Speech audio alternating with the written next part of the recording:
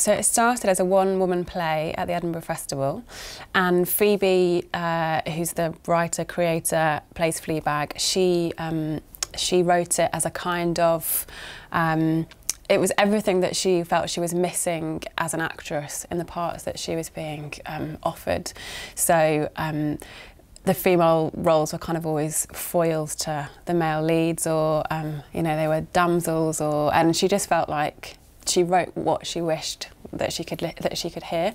So it started there, and then it did amazingly well as a kind of piece of theatre, won lots of awards, and then the BBC commissioned a half-hour pilot script, because it was quite a difficult thing to turn it from the original hour-long play into a TV script, not least because she had to write all the characters out, because obviously she played all of them herself in the original.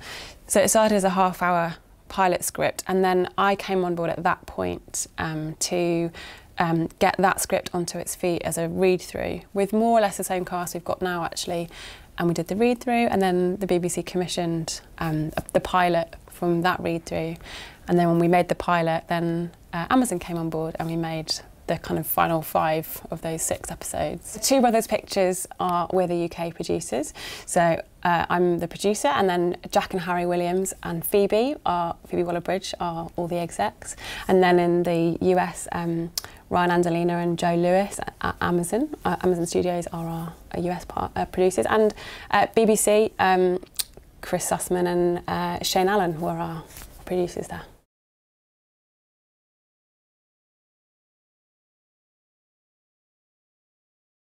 Well, I suppose we didn't know that that's what we were doing at the beginning, because we just made the pilot. You never know if it's, you know, where it will extend to. So I suppose there are a lot of jokes in that first one, because that's where Phoebe starts writing. She starts with the things that make her laugh, and then kind of tracks a story in between those beats. But starting with jokes meant that top episode just does have a real kind of rough and tumble feel. It's her on a night out, going from, you know, date to bar to bed to, you know, and all these different places. But where we end up is with her explaining how this best friend, who we've seen in kind of memories, but we can't quite place where she is, we find out that she has died, and more than that, that she accidentally committed suicide because her boyfriend cheated on her, and she wanted to teach him a lesson, so she ran out in front of a cycle lane hoping to break a finger, and ended up actually being knocked in front of a car and being killed.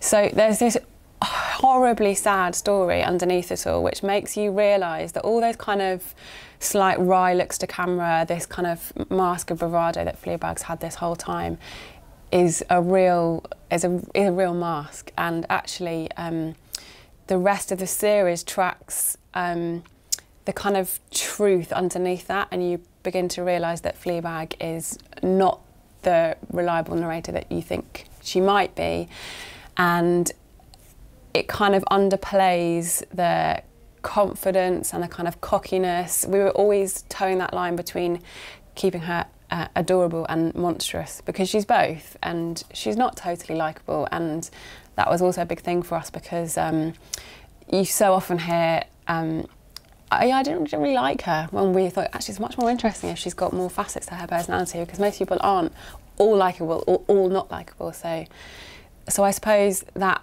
first episode you just see a kind of flicker of that, and then we kind of pull the rope and she kind of unravels as the series goes on.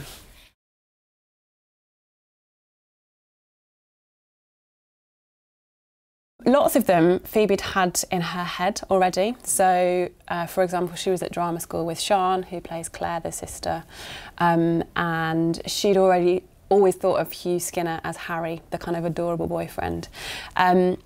We didn't know where Boo was going to come from, who's obviously such a key part, because she's this, you know, this rock best friend who only appears in flashback, which is difficult for an actor to pull off.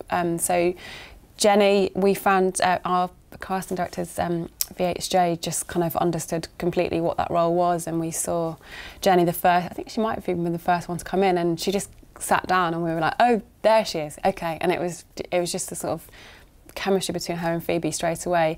And then, and Olivia Colman, obviously, who plays the amazing awful godmother.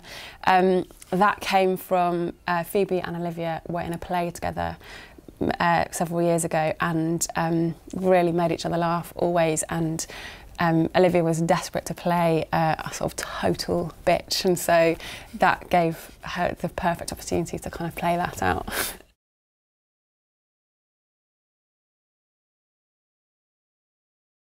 It's been amazing, sort of. We can't quite believe that it's going so well. It's been brilliant. It's done really well. The Americans have all gone for it. They're all, you know, we've been reading amazing reviews that have come out, and yeah, it's really exciting. Because the themes underneath the kind of comedy are so universal, I'm sure everyone's felt lonely and everyone's been heartbroken, and it takes those themes in a really a kind of the comedic way of exploring them, so it makes it open, it kind of makes them accessible in a way that maybe a straight drama might have made that feel quite kind of a big topic to take on.